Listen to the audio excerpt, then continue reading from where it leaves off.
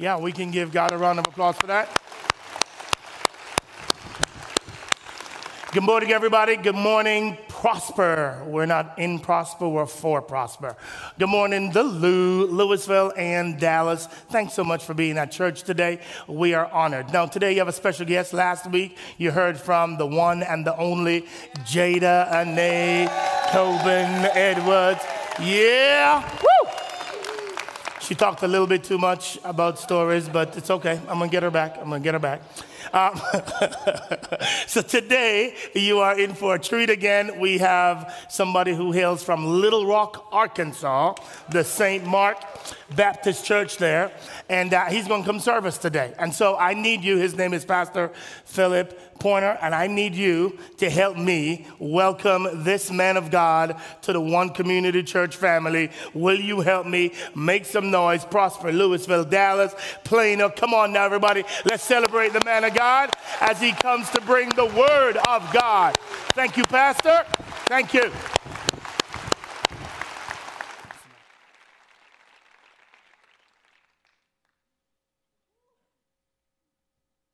Well, let's whisper some words of prayer and ask the Lord to bless our time in the Word this morning. Lord, what a privilege it is for us to gather in this place to worship your name and to hear your truth. We have one request as we turn our attention to the Scripture. Speak, Lord. Your servants are listening. God, I'm begging you now because I can't do this without you. Would you please pour fresh oil on my head, give me clarity of thought and precision of speech. Then grant all of us who are gathered listening ears, receptive hearts, and by the power of your Holy Spirit, responsive lives. We intercede now for our friends who are here but not yet connected to Christ by faith. With you work in their heart as only you can, that convicting, converting work that draws them to the side of your Son so that they too can ask, what must I do to be saved? And we pray for the fellow saints gathered that they would be strengthened and made more like Jesus. And so, Lord, we give you the worship of our attentiveness now and ask that you would bless us. And we thank you for these things and all things in the wonderful and strong name of your Son, who is our Savior and soon coming King, Jesus the Christ. And the believers said together, amen, and amen. Well, this is the day the Lord has made, and we're rejoicing and we're glad in it. And we honor our God and Christ, God's Son, our Savior, the Holy Spirit, who comforts and guides us. Thank you, Pastor, for this opportunity to share with you and the One Community Church here in Plano and those in Louisville and Dallas and Prospect and all of our Father's children gathered. Come with me quickly to the book of 2 Kings, chapter 2. Now, I'd like to lift 14 verses, those first 14 verses in 2 Kings, chapter 2, for your hearing and prayerfully a clear explanation. 2 Kings chapter 2, verses 1 through 14.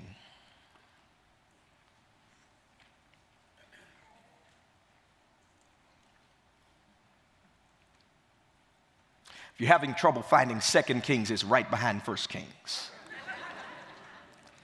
It's an old, cheap preacher joke. Have you ever noticed how a pigeon walks? Have you paid attention? Pigeons have a very unusual, awkward means of locomotion. They thrust their head forward and then pull it back and then take a step, and then they thrust their head forward again, pull it back, and then they take another step. Each step is preceded by this jutting forward and backward movement of the head and neck. Can you see that in your mind? You know what I'm talking about? Have you ever wondered why pigeons and other birds walk that way? It's because pigeons have a focus problem. They're not strutting down the street or pimping down the sidewalk. They can't move and focus at the same time. So the pigeon has chosen instinctively to be sure before it makes a step. It looks, then steps, and then looks again in case some obstacle or obstruction has entered its path since the last step. And what looks awkward to us is the pigeon testifying that it's better to be awkward and stable than smooth and stumble. Perhaps your life feels like pigeon progress.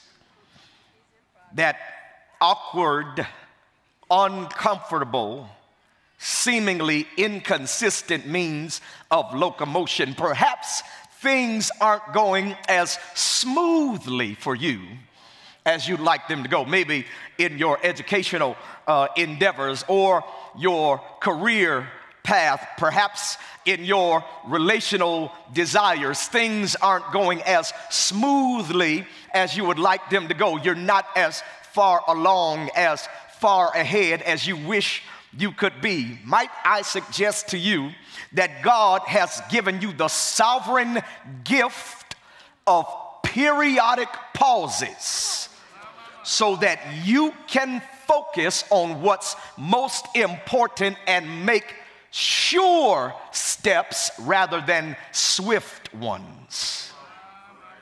That's what's going on in 2 Kings chapter 2, verses 1 through 14. There is a walk happening with an exiting prophet named Elijah and an emerging prophet named Elisha.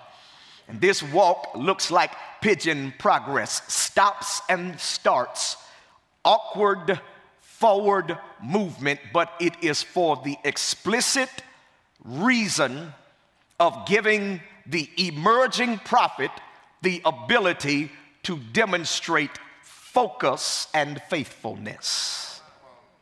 Let me read the text to you so you don't think I'm making that up. I'm in the English Standard Version of the Bible. Here's what it says. Now, when the Lord was about to take Elijah up to heaven by a whirlwind, Elijah and Elisha were on their way from Gilgal.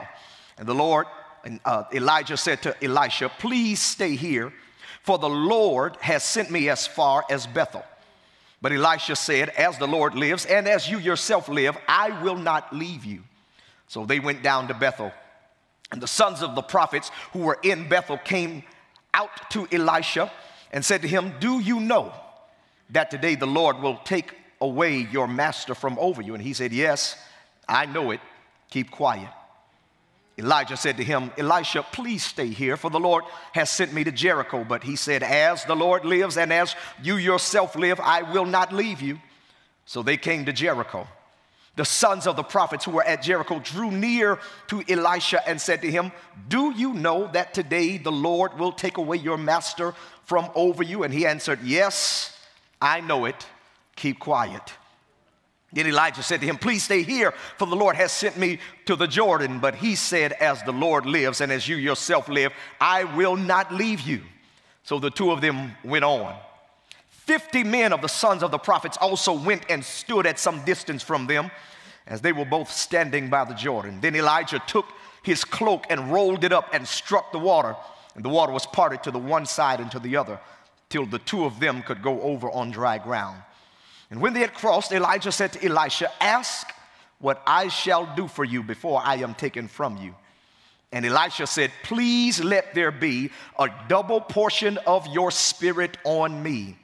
And he said, you have asked a hard thing. Yet, if you see me as I am being taken from you, it shall be so for you. But if you do not see me, it shall not be so. And as they went on and talked, behold, chariots of fire and horses of fire separated the two of them. And Elijah went up by a whirlwind into heaven. And Elisha saw it, and he cried, my father, the chariots of Israel and its horsemen. And he saw him no more. Then he took hold of his own clothes and tore them in two pieces. And he took up the cloak of Elijah that had fallen from him and went back and stood on the bank of the Jordan. Then he took the cloak of Elijah that had fallen from him and struck the water, saying, where is the Lord, the God of Elijah? And when he had struck the water was parted to the one side and to the other. And Elisha went over. Can I put a tag on our talk today? I want to use Elisha as an example of this simple principle. No more distractions. If you were a churchy church, I tell you to look at somebody and say, no more distractions. Potential is no guarantee of impact. Just because you can do it doesn't mean you will do it. The question of impact is determined by focus. And this text today and Elisha's example show us how to fully flesh out the purpose for which we have been born and the reason that God has called and rescued us from sin. Doing God's will, friends, requires focus. Focus then is intentional, intense attentiveness to spiritual matters.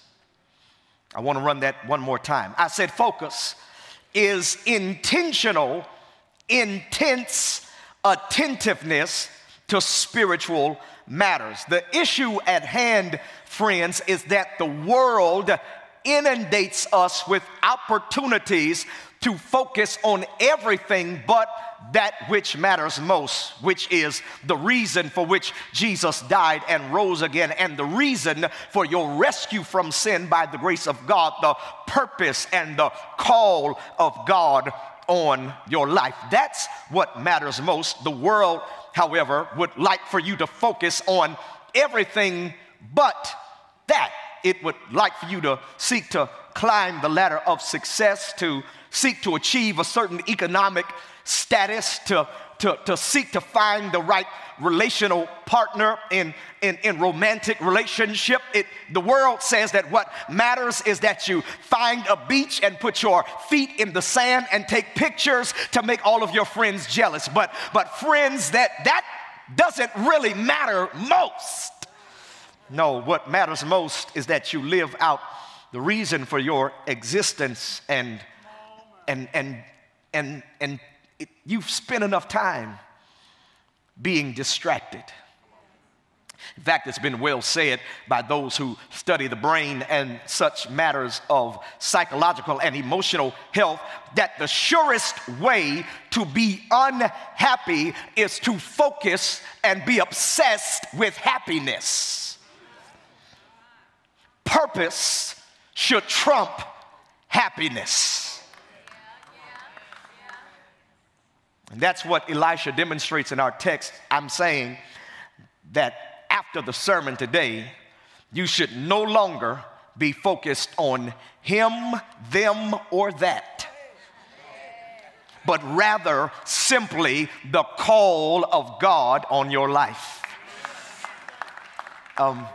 You don't have to like me. I'm going to get on a plane in the morning and go back to Little Rock. I'm trying to help you live, though. I'm trying to suggest to you that God has called you to a specific purpose. And so Elisha demonstrates his laser focus on the purpose and call of God on his life by demonstrating fidelity to the person God is using to disciple and develop him, the exiting prophet named Elijah.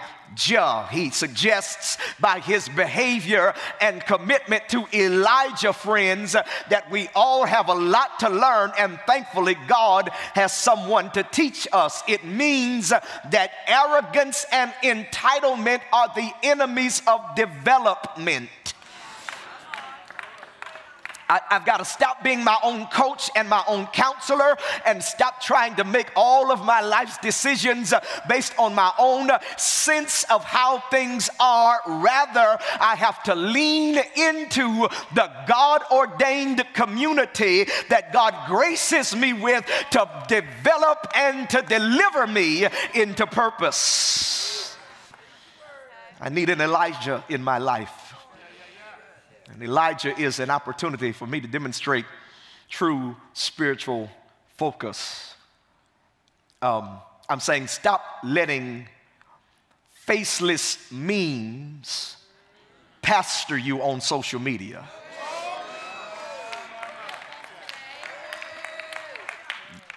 God says lean into community. Elijah and Elisha take a walk from Gilgal to Bethel, Bethel to Jericho, Jericho to and through the Jordan, as a transfer of prophetic responsibility and power. And Elisha shows us what a life of no more distractions looks like. Can I give you a handful of principles? Listen, I want to drop them in your lap. Do me a favor, put them in your pocket, put them in your purse, take them home, use them later on. I want you to notice that a life without distractions involves, initially, friends, a life that understands the necessity of consistency. It progresses to be a life that has a connection to history. And ultimately, it's a life that makes an assumption of identity. Did you catch it? I don't think you did. Let me throw it at you again. I like the way the records sound. I want to spin it again. It's a life that understands the necessity of consistency. It's a life that understands or makes and has a connection to its history. And it's a life that makes an assumption of identity. Let me unpack those for you, and I'll let you go get brunch. Look, it's a life that has a necessity of consistency. Gilgal to Bethel, Bethel to Jericho, Jericho to and through the Jordan. At each stop in this pigeon progress toward power and purpose, we see Elisha have the same opportunity to abandon Elijah. In fact, by Elijah's own confession and question, stay here. The Lord has sent me somewhere else. Elisha's response is the same: as you live and as the Lord lives, I will not leave you. It's a life that understands the necessity of consistency. Isn't it interesting? The same opportunity to demonstrate selfishness and lack of faithfulness in all of these different stops. Because the environment might change, but the temptation is the same. It might be at your job. It might be at home. It can even exist within the context of church and ministry. Maybe it's in your social environment, but whatever the environment is, there is always an opportunity for you to look out for yourself rather than to be engaged in the developmental process of community that God is using to make you who God wants you to be. But Elisha shows a commitment to community that supersedes selfish self-interest and desire. Is this making sense? I'm not going to leave you. Now, what makes this live in even a more dynamic way, friends, is the fact that Elijah, the exiting prophet, has been mightily used by God. In 1 Kings chapter 17, he prayed and the rain stopped over Israel for 3 years. Then he had a raven, God had a raven bring him flesh and bread every day by a brook called Cherith, which is completely outside of the nature of a raven, which is selfish and cannot tolerate cooked food. And God changed the nature of the thing to bless Elijah. And then he goes to a widow's house in Zarephath that the Lord sends him to, and she makes him a little meal, and it's so powerful that her barrel of meal does not run dry, and her cruse of oil lasts for the entire 3 years of the drought by miraculous power. And then Elijah goes up to Mount Carmel, calls down fire from heaven, and then prays the rain back. 3 years of rain in one day. He's powerfully used by God, but everybody knows his season is over. Yes, sir. Yes, sir. Don't you know that the Lord is going to take your master from over your head today? He's Elisha. Why are you being faithful to someone who can't do anything for you anymore?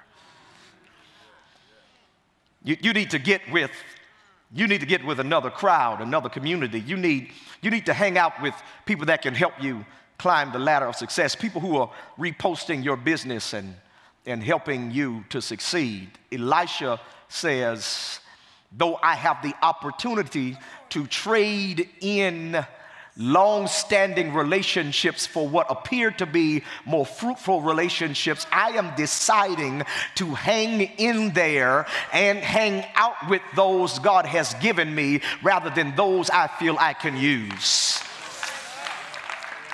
I don't know if this is making sense to you, because here's what the world says. Here's what your social media pastor would like for you to believe. They would like for you to believe that all of your relationships need to be reciprocal, and that you should only scratch the backs that scratch yours, and you should only wash the hands that wash yours, and you should only support those who support you. But true spirituality is not found in every relationship being equally symbiotic. True spirituality is when I do for those who cannot do for me, and when I bless those who cannot bless me, and when I give you the $20 and I know you can't give it to me back, and when I give you the ride and I know you don't have gas money, that's when I'm demonstrating true consistency and faithfulness before God. I'm trying to help you today to suggest that you've got to give space for God to do by doing for those who cannot do. Elisha demonstrates consistency, and consistency is important. Can I say a couple practical things about it? It's not consistency if you always feel like it. So the myth is wrong. You do not always discern the will of God through your emotional response to God's instruction. You don't have to feel good about it for it to be God's will for your life. In fact, I would suggest that the inverse, the opposite, the antithesis of that is true. The more you don't feel like it is probably the more likely you are called to it.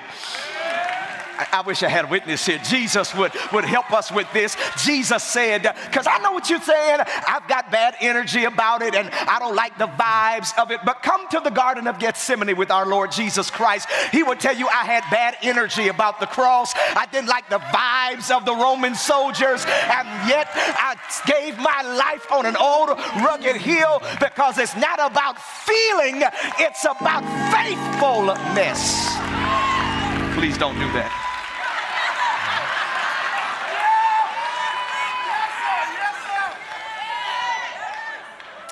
It's consistency. It's consistency. Doing for those who, and these sons of the prophets are people who have Elisha's gift, but not his assignment. And he does not even try to explain his faithfulness. You can't explain your spiritual faithfulness to a marginally committed individual. In fact, faithfulness only works, or it works best when you're doing it for someone who can't return the favor. Let me say it another way. My wife has the unfortunate burden and cross. Everyone has a cross. My wife has a very difficult cross to bear in that she's married to me. And yet God has graced her to endure lo these many years. And so sometimes I try to show some appreciation and thanksgiving for her hanging in here with me through these years. And so I bought her a bracelet, and when I bought it from the jeweler, it was bright, it was beautiful. I gave it to her, she wore it, and she wore it often. But we had much smaller kids at that time, and so milk and diapers and dishes and such, and the bracelet broke. And it sat in the jewelry box for a while. I figured, let me go get this bracelet fixed, and took it to a jeweler. The jeweler fixed the bracelet, the clasp on it, and then the jeweler cleaned the bracelet and laid it on the counter. And I remembered why I bought it initially. It was beautiful, it was bright. And I said, wow, I forgot. I almost wanted to pay the jeweler all over again for how beautiful the bracelet was. And the jeweler said, well, let me show it to you in a better way. And reached under the counter and pulled out a piece of black velvet. And then laid the black velvet under the bracelet. And the black velvet did something unusual. The black velvet, it was the contrast of the brightness of the bracelet and the darkness of the velvet that caused the brightness of the bracelet to be even more amazing and dynamic. It took something dark underneath it to highlight the brightness that was within it. And that's what God does. He puts people in your life who cannot help you as the black velvet to lay under your gifts and your calling and your anointing, so that the brightness of who God made you to be is seen in the context of their need and your help in their life.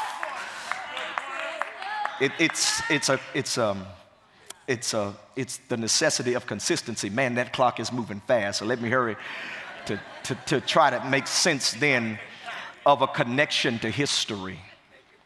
A connection to history.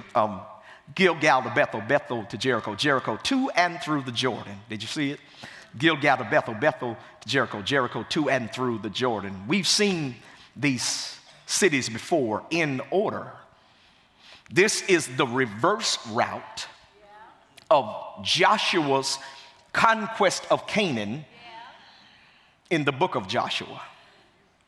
It's a history lesson. They're taking a walk, and Elisha, here's the thing, you're going to have to be a bold prophet in a difficult time. You're going to have to prophesy during the reign of a despot who is egomaniacal and a megalomaniac. You're going to have to prophesy in a time where the rich are oppressing the poor and driving them to the margins of society, and using religion and a pseudo-righteousness to justify their oppressive behavior. You're going to live in a time of rampant idolatry. And here's the problem, Elisha. You're going to be outnumbered, outmanned, and undersupplied. So before you start the prophetic enterprise, here's what I need to do. I need to take you back through your history of those who've come before you.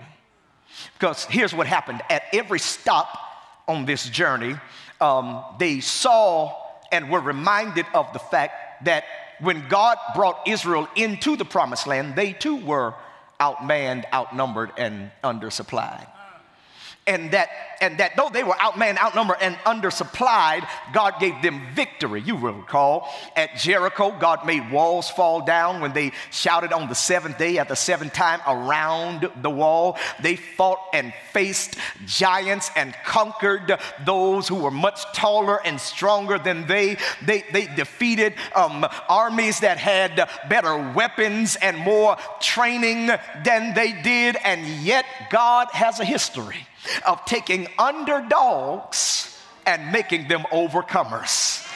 I gotta go, but I'm trying to help you today. I'm trying to get you to see that what God wants you to do as you look at the difficulties in your today and the uncertainties in your tomorrow is to lean on God's work in your yesterday, to remember the good things God has done, the ways that God has made, the doors that God has opened, the enemies that God has conquered, and in so remembering you can live with assurance and confidence that if God did it in your yesterday, surely He's able to do it in your tomorrow. That's why we're walking down memory lane. And my God, I want to suggest that someone here today, this is why you can't throw away your seasoned saints. This is why you can't avoid the family reunion. Sit with auntie and grandma. Because here it is. You're better educated and you make more money, but your grandma has more sense. I promise you she does. I can prove it to you. She fed all 14 of her children with one chicken. Yes, she did. She took the chicken back and the chicken feet and knew how to make a soup to satisfy everybody in the house. And she didn't throw away old bread. She made bread pudding. And she didn't throw away old rice. She made rice pudding. I wish y'all would hear what I'm saying. And grandma took that one cast iron skillet, I wish you would hear me, and made meals for everybody in the community. She stretched her dollar further. And here's the struggle, y'all. She had to wash folks' floors, but had a song in your heart, and you got a corner office, and the doctor needs to give you pills to go to sleep at night. You better check out your history, because the same God that brought her out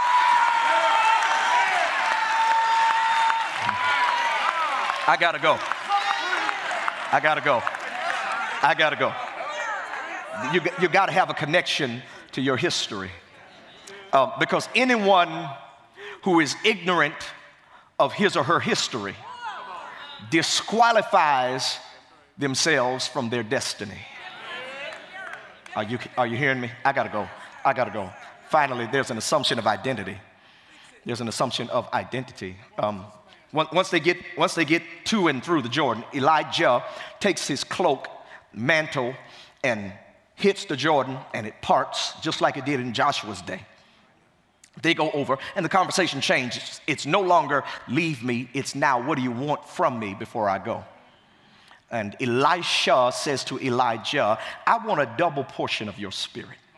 I don't have time, but if I did, I would tell you, this is not a double portion of the Holy Spirit. He's not asking for a double portion of the Holy Spirit, because that's not Elijah's to give.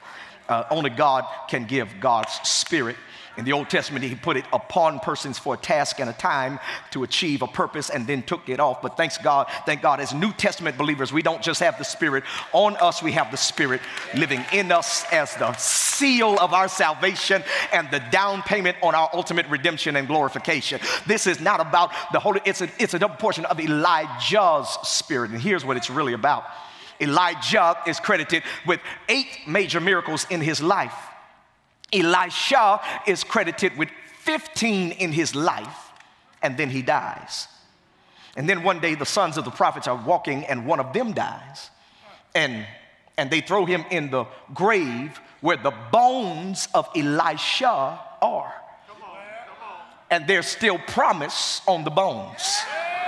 So when the dead man touches bones that have promise in them, he comes back to life, giving him 16 miracles, which are the double portion of Elijah's 8. But it goes deeper than that. It's not just about miraculous outward power. It's about something deeper. It's about something about identity. The law of God in Deuteronomy, which was a carryover of the culture, said that the oldest son received 2/3 of the father's inheritance.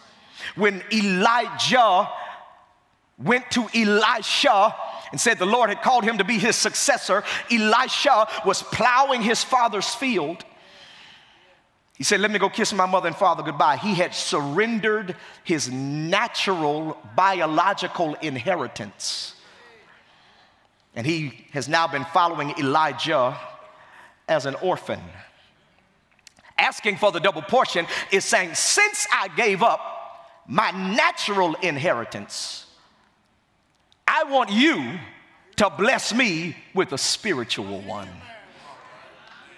I don't want to keep walking around as an orphan. Let's keep the prophetic enterprise open, and let's name it Elijah and Son.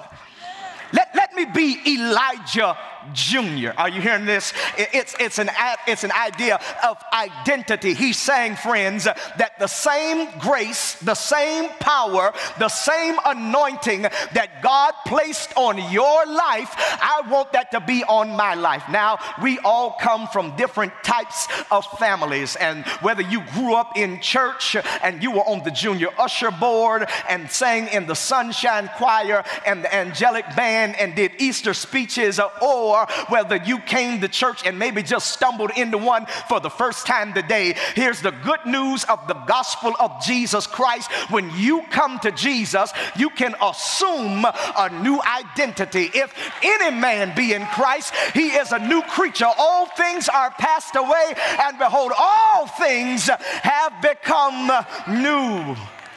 You have the opportunity to take on a new identity. And Elijah is gone. Chariots of fire and horses separate the two of them. That's a whole nother sermon. The chariots didn't come to take Elijah to heaven. They came to separate Elijah and Elisha. The whirlwind took him up. He was so committed that it took God to separate him. And the whirlwind takes Elijah up. Elisha now takes the cloak, wraps it around his arm just like his now adopted father did, and hits the water. And the English says it parts, but the Hebrew is different. It's a picturesque, poetic language, picture language. And the Hebrew suggests that Elisha struck it twice, as if the first time didn't work. And he asks the second time, "Where is the Lord, the God of Elijah?" And when he realizes the power is not in the mantle, it's in the master, then the water parts. I gotta go. St. Mark also has 3 services, and I tell all 3 of them that they are my favorite service, but really the first service is my favorite service. So because you're my favorite service, I'm gonna tell you something that I didn't tell the folks last night. It's this. He struck it twice, which meant the first attempt failed, but the second attempt succeeded. And I don't know who this is for, but you perhaps have been distracted and dismayed and caught up in the wrong things, but I've got good news for you. What failed the first time, God says, try again. I gotta go. You're not catching it. You're not catching it. I used to love to stay home from school, and with my dad, he would always watch The Price is Right. 11 o'clock a.m. Eastern time when we lived in D.C. Price is Right. Whenever I stayed home from school, I loved it. My favorite game on The Price is Right. Some folk like the Plinko game. Some folk like to wait for the showcase showdown. No, I like this game called Hole in One. Y'all know Hole in One? Hole in One. And by the way, Drew Carey Price is Right is not the real Price is Right. Only Bob Barker is. Amen, church. Amen. So Hole in One was you guess the prices of some common prices of some common products. And the ones you got correct, they gave you a golf ball on a putting green.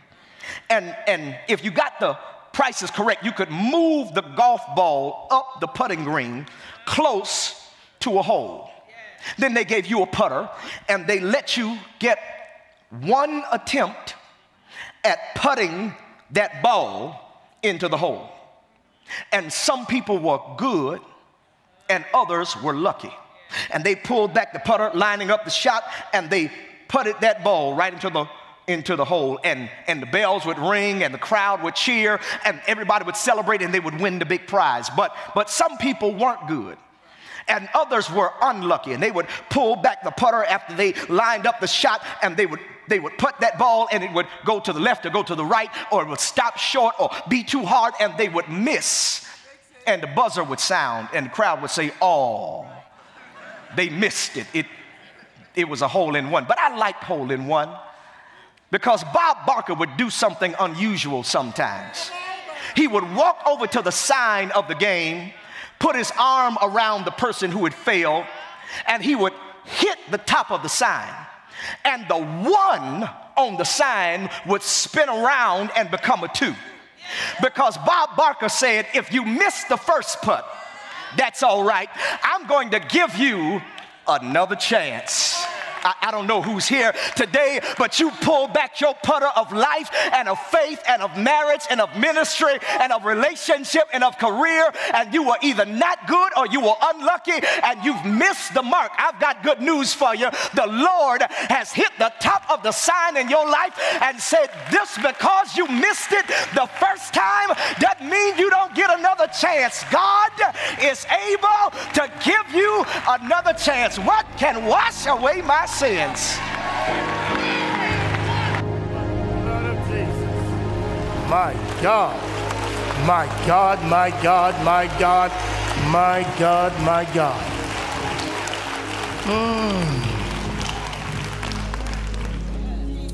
Heavenly Father, we thank you that even though we've messed up in the past, you've still given us another opportunity.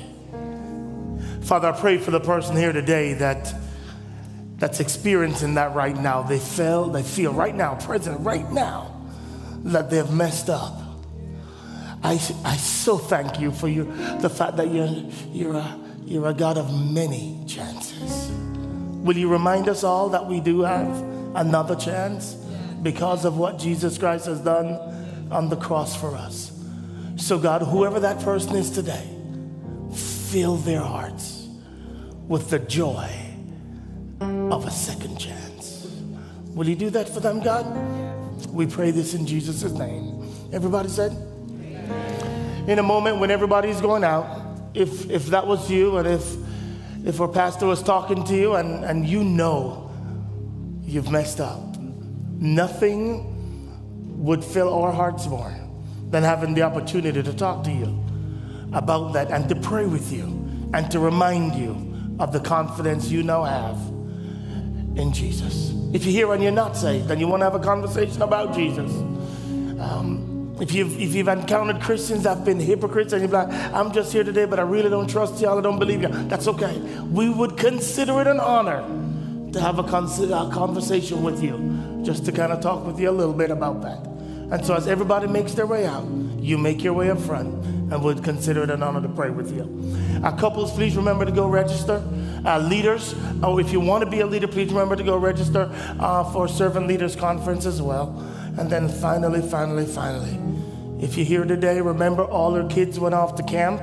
And so I want you to pray for them this week. They went this morning, early this morning. I want you to pray for them that one, they get there safely, and that God does such an amazing work at that camp that their hearts will be lit on fire for God, for what he's called them to do. And lastly, if you're here and you're a guest, oh my gosh, thanks so much.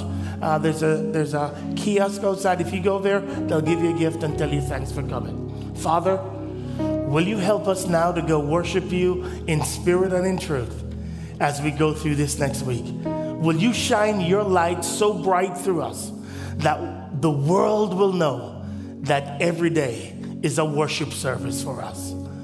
Thank you for who you are and what you've done. We pray this in Jesus' name. Everybody said? Come on, you're dismissed. Thanks, everybody.